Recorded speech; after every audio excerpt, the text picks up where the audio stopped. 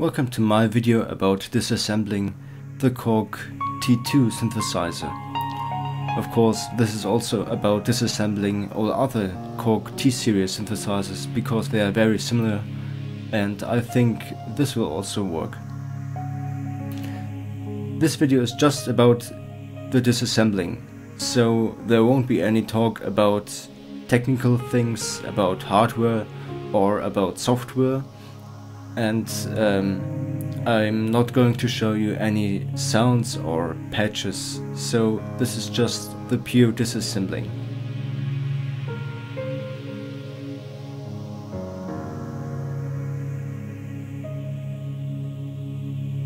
First you have to plug out the power, so that nothing can happen.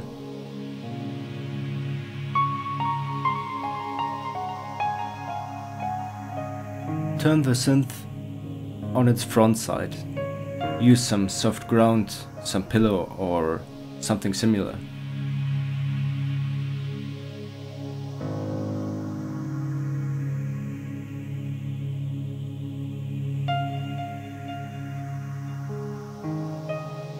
Make sure that the synth does not lie on its joystick because it could break.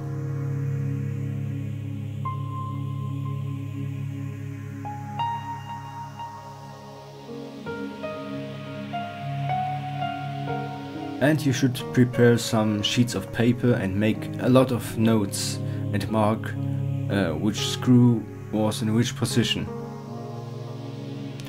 So this is a page from the service manual of the Korg T-series. As you see, there are really a lot of screws.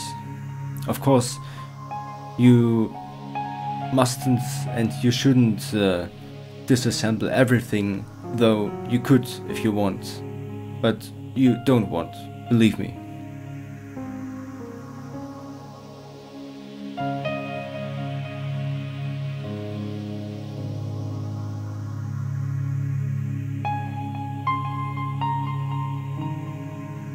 Okay, first you have to remove the metal back of the synth. There are about 21 screws, I think, so I'll skip that a bit. Now you can remove the metal plate.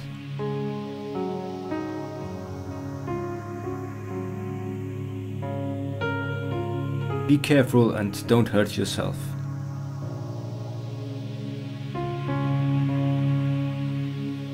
And this is the inside.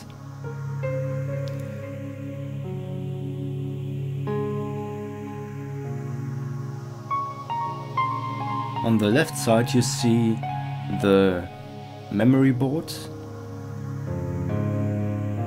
This is the main board of the Korg series.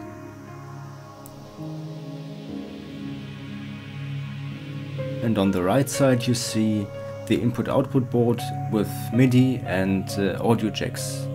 And in the lower right corner you see the floppy drive. Okay, now you can remove this metal frame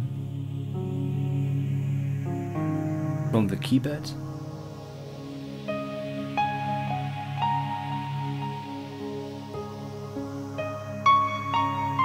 And now you can move this, I don't know what it is, it feels like plastic, but maybe it's some kind of metal layer or foil. And now you can remove the memory board. Plug out the connector on the right side and then remove all 4 screws.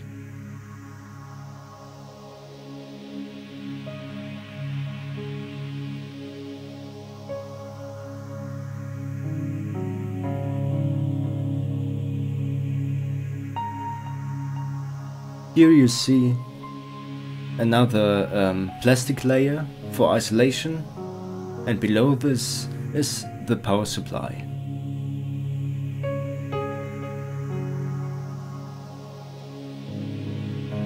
This is the main board.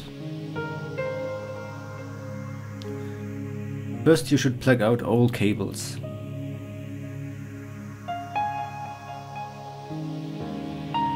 This white thick cable is a very thin connector, and you have to pull out a thin black plastic frame and then remove the cable very carefully. All other connectors should work normally.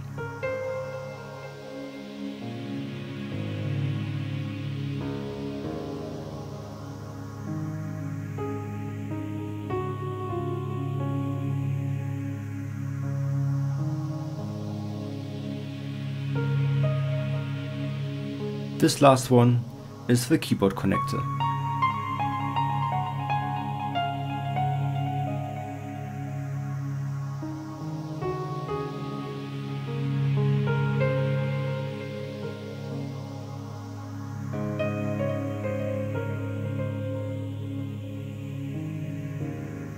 And now there are some screws.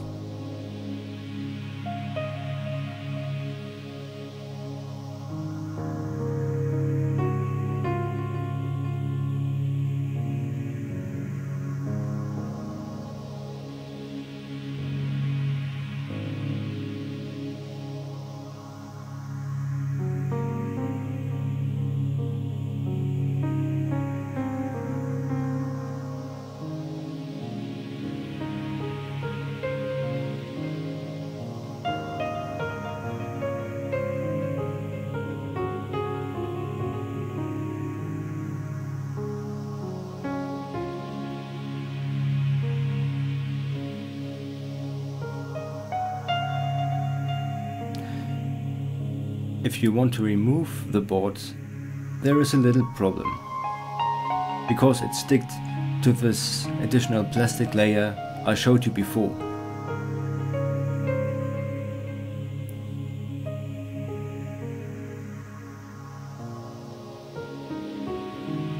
So you should remove this little plastic layer.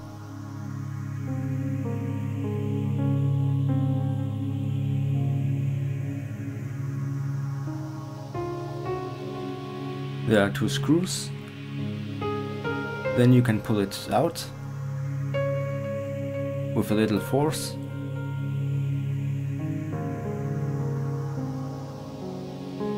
And there you go. And now you see another flat connector. So the same here. You have to pull up a very thin plastic frame, which you can't remove, so don't try it, just pull it a little bit up, and then you can remove this flat foil connector.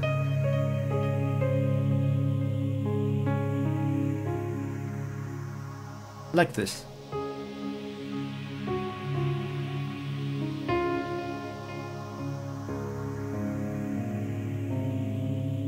And now you can plug out the power connector of the main board.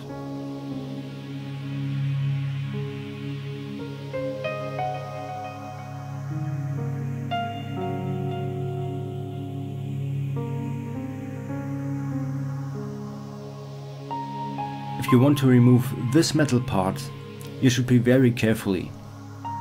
Just remember which screw was on which position, because when you use the wrong screw on the wrong side, you can easily break a black key from the keyboard. Because the screw is, the upper screw is on a position above a black key, and when it's too long, it will just screw into the black key to a part of the key which holds the key in position. So when this part breaks, the key is not held in position anymore, and it will just jump out and can't be used anymore. So remember to be very careful. Don't use any force here, because these keys as replacement parts are not that cheap, and believe me, because I did that. And now you can go on and remove the power supply. You just have to remove the blue part. The blue part is some kind of metal frame, and the yellow part is the power supply board. So it's enough to remove the metal frame, because the board is fixed to the frame completely. And there are 2 screws on the back side for this metal frame.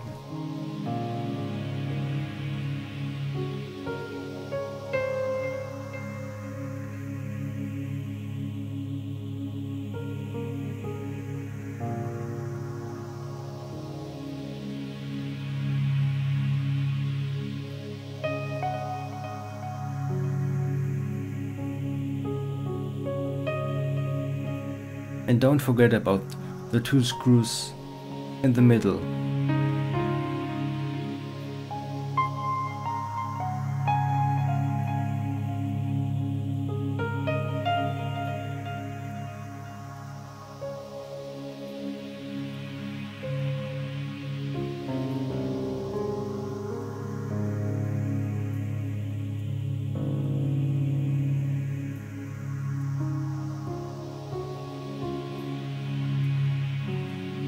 Okay, you can go on with the input-output board.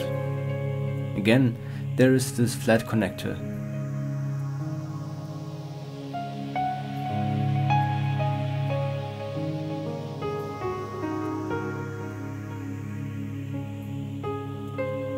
And there are a lot of screws on the back side. Notice that the screws for the MIDI connectors are not the same as for the audio jacks.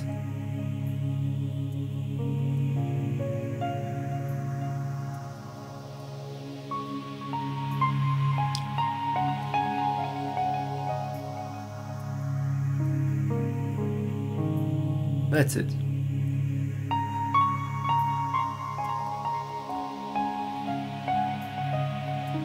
So you see a lot of cables here.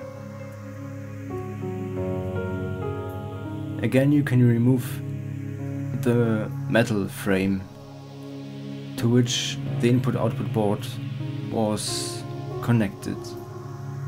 And you can remove, of course, all cables, like this one for the floppy drive.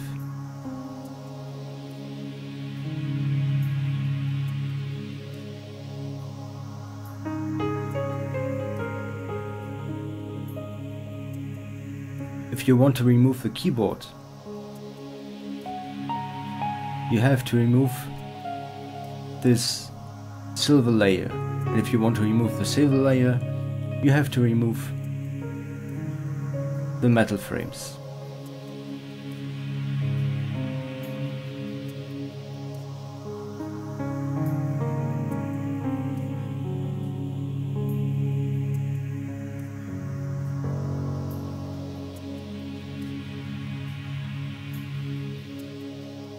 And you have to remove this thing here.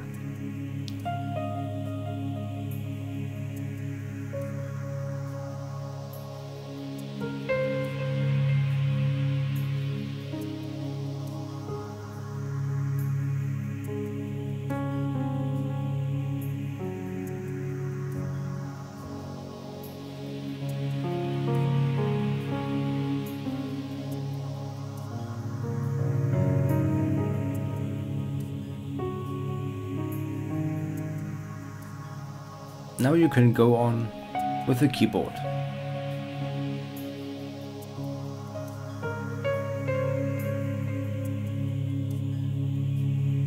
First you should remove the electronics. There are really a lot of screws, so I skipped that a bit. And you should always first remove the electronics carefully.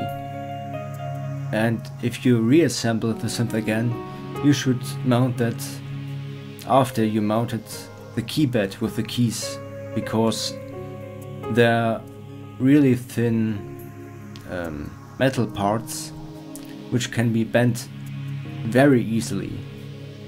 So there are these shiny parts here, as you see it, and you should treat them very carefully.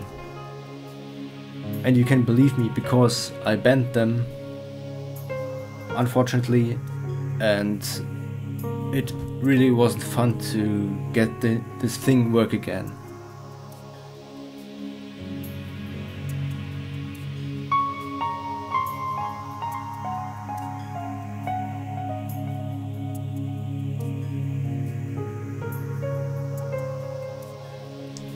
Okay, you can go on with 6 screws of the floppy drive, where the first 2 of them help to keep the keypad in position. So if you want to remove the keypad, you have first to remove this floppy drive. And on the left side there are 2 more screws.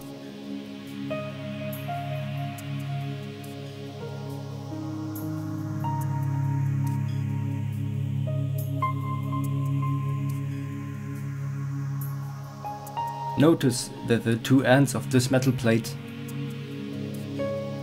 are different.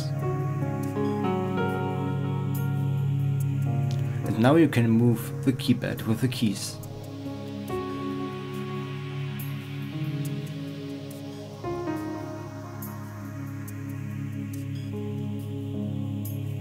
But not completely, because first you have to remove the aftertouch connector.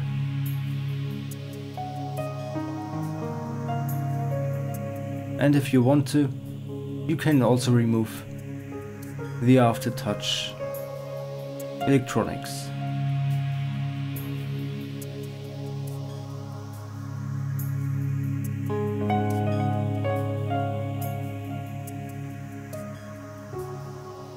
And you can also remove the joystick if you want to.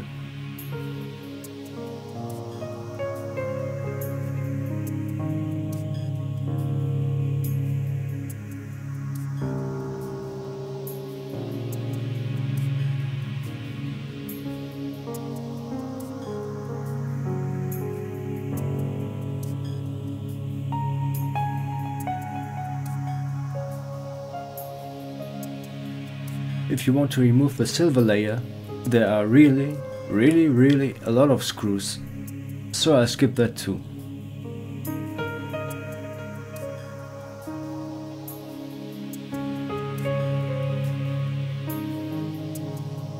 This is rather boring and annoying. But if you want to see the display and the button board, unfortunately you have to remove this thing.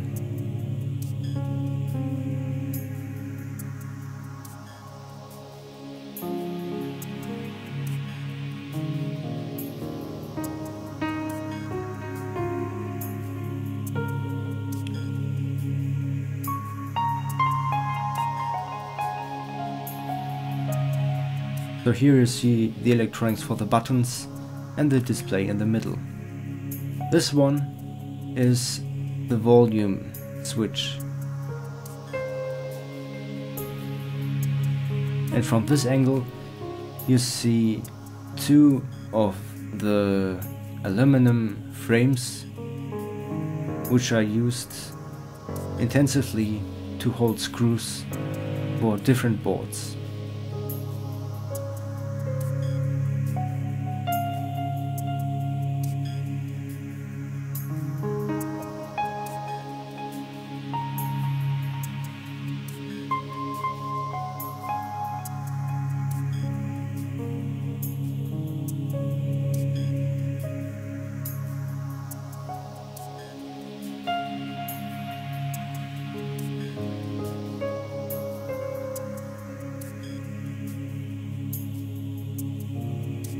So this board here is for the buttons. Yeah, these are the buttons. Remember carefully how the buttons are placed. This is very important for the reassembling. And this is the display. Now I want to show you how you can remove the keys from the keypad. First, you have to remove this plastic clip on the back side. Then you have to push the key to the back side and then push it up a little bit. And now you have this key in your hand.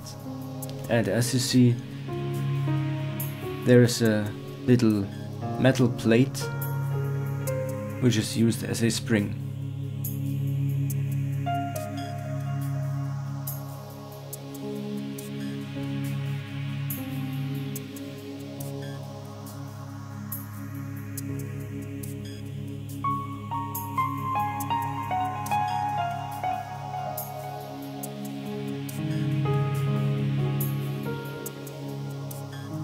Okay, so this was my video about disassembling a Korg T-Series synthesizer.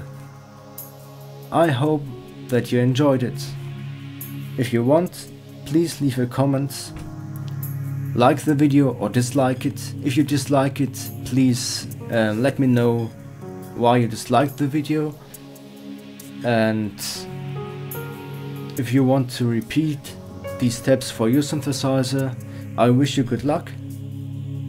I think I'm going to make more videos about the hardware, the software of the synth, and of course show you some patches.